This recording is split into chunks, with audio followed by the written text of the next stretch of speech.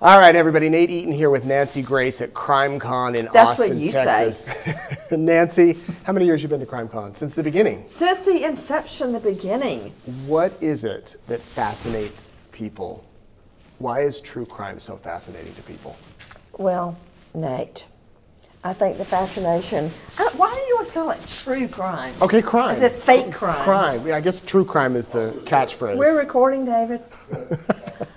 True crime.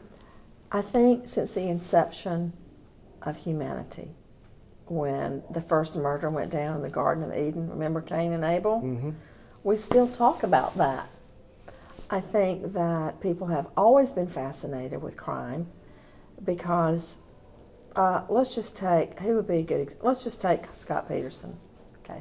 Some people, not me, but some people think Scott Peterson is handsome. He's got a college degree.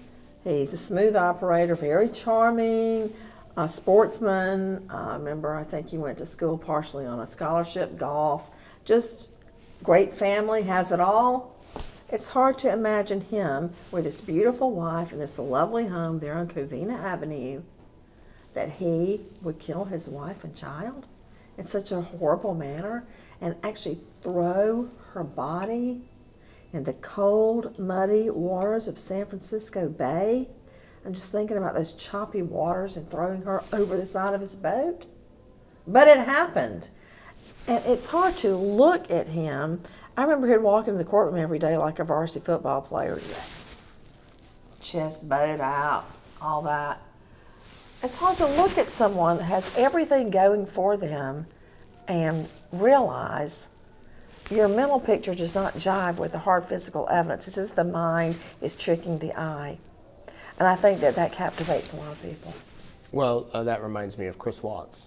Ugh, he is not handsome. Why does everybody say he's handsome? Ugh,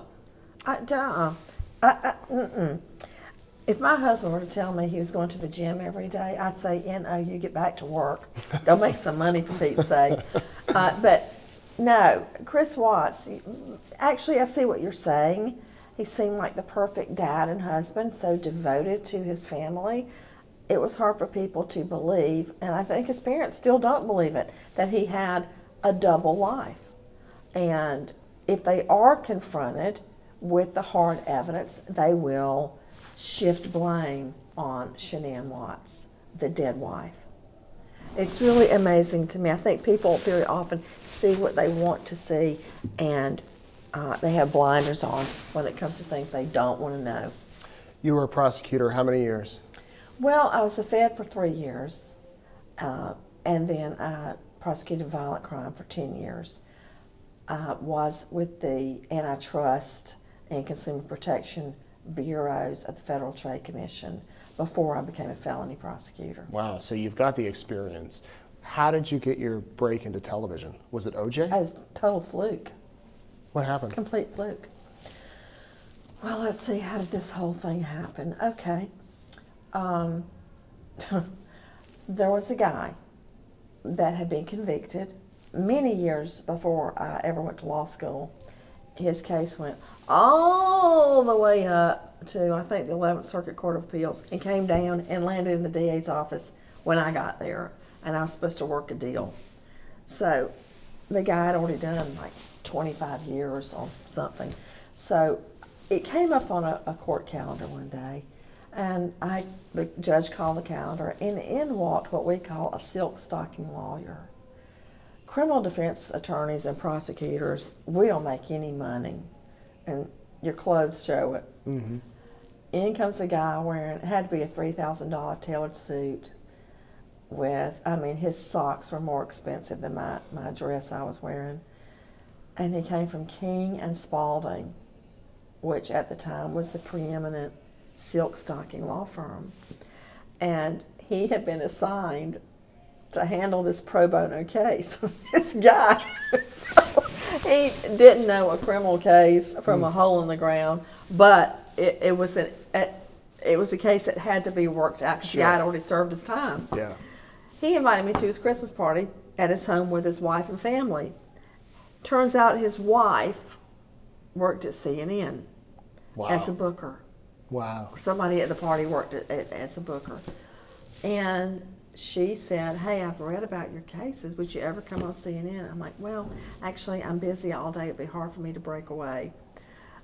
A few times, I would run up the hill and comment on a case and run back down the hill to court.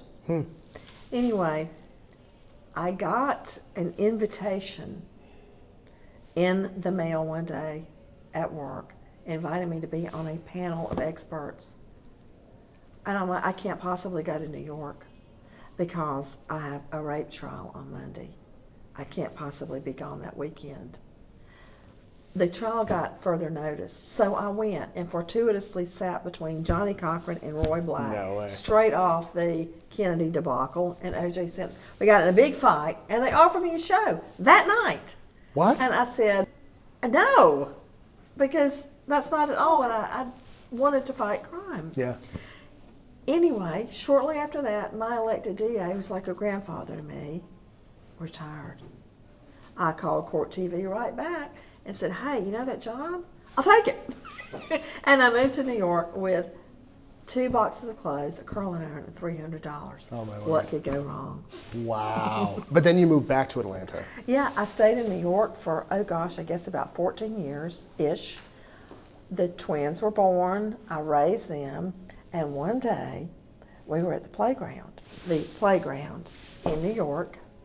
I think it was on First and about 60. The playground was basically an asphalt basketball court that had been painted green. Sure, yeah. And there was a swing, and the line was 10 deep to get on the swing. And once you got on the swing, you could only have 10 pushes. And I turned to my husband, I said, we're going home. That was that. We moved home. Wow. And kept the show. Yes, and I just based it out of Atlanta, although most of my staff was still in New York. Yeah. And now you're doing the podcast.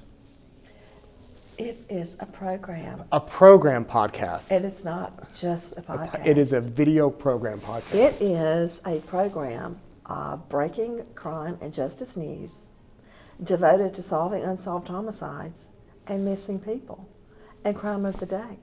We devote a lot of time to forensics, medical examiners, death investigators, reporters that are experts on certain cases. It is on crimeonline.com. It's called Crime Stories. It is now on Sirius XM 111. And I'm proud to say we are now picked up by Fox Nation, which is subscription. Do you have Fox Nation? Because I have a voucher for a year free. I'll take it. If you need it. I'll take it. And this is all you do. All you do, now get this, you go to Google and you put in Fox Nation log on and it takes you right there. It's awesome. And you're on that with hundreds of other programs. Yeah. Do you ever miss the courtroom? A lot. I miss it a lot. You know what I liked about it? At the end of a case, I would know I had done a good thing. I would have investigated the case myself on top of, for instance, Atlanta homicide, who did a fine job. But I would know beyond a shadow of a doubt that I had the right guy. And I would feel good that for that day, for that moment, for that year, that guy was off the streets. Because it's the only thing I need to do after my fiance's murder. I didn't really know what to do, but I knew I couldn't teach school anymore. And when I was growing up, my favorite book was To Kill a Mockingbird. And I loved, loved, loved Atticus Finch. And that's really where I got the idea to go to law school. Wow. Last question. What happens with the Daybell case? Tammy Daybell did not die in vain. I really believe that Tammy Daybell's death was, let me just say, the final straw.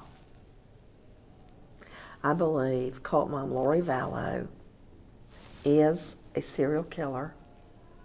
I think she will be prosecuted and convicted. And her husband, Chad Daybell, her henchman, will also be convicted of murder.